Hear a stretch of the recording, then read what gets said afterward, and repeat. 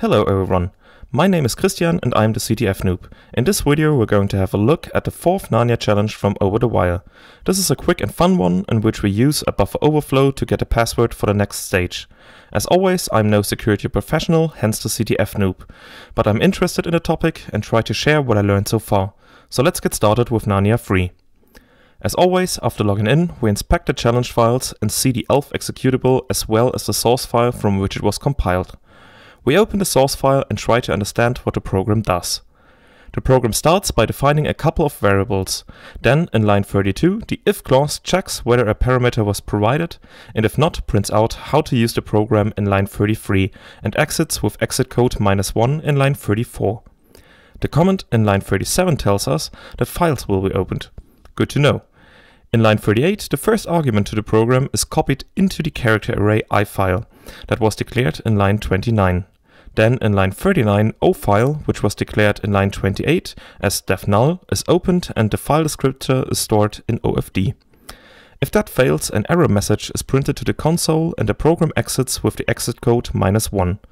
The same thing happens for ifile in line 33. As the comment in line 48 states, the contents of the in file are first read and then written to the out file. Afterwards, a message is printed to the console that states from where to where the file contents were copied. Finally, the two file descriptors are closed and the program exits with exit code 1. Let's experiment a little bit with the program. Since we know the program is given the file from which to read and then writes to its contents to def null, we can try to use the program as intended. We start Narnia3 with itself. And as expected, the program prints to the console copied contents of Narnia3 to a safer place. Just to make sure that we can also read the password file of Narnia4, we try it with Narnia4. And again, we see that everything worked as expected, but it doesn't help us if the password file is copied to def null.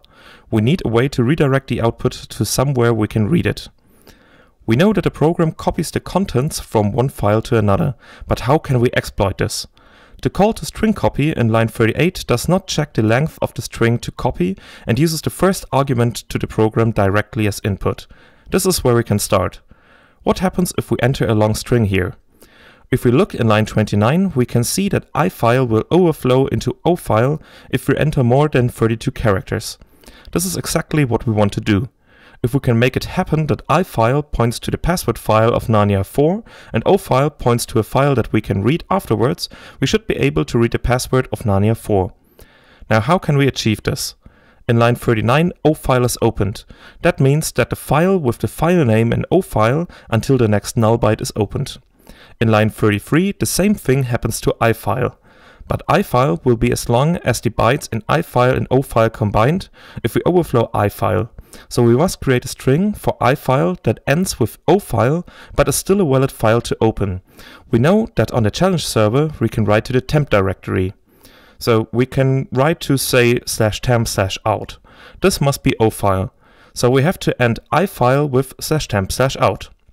But before that we need 32 characters to overflow ifile. So we begin ifile with /temp, followed by a directory of filler characters, and in the end comes /temp/out, and that's it. Ofile will be /temp/out, and ifile will be this whole thing here. Now let's do this in a shell. First I define the name for the ifile temp directory. Then I create the directory. Now I create a symlink from ifile to the Narnia4 password file. Then I create ofile and give it all the rights so it can be written to. Now it's time to run Narnia3 with the ifile parameter that overflows into ofile. The output looks good, so let's read our out file. And there is the password for Narnia4. This was a really short challenge, but the hiding of ofile in ifile was quite a nice thing to get your head around. I hope you found this video interesting and could learn a little bit. If you liked the video, please give it a like, and if you want to see me solving more CTF and wargame challenges, please subscribe to my channel. Thank you, and until next time.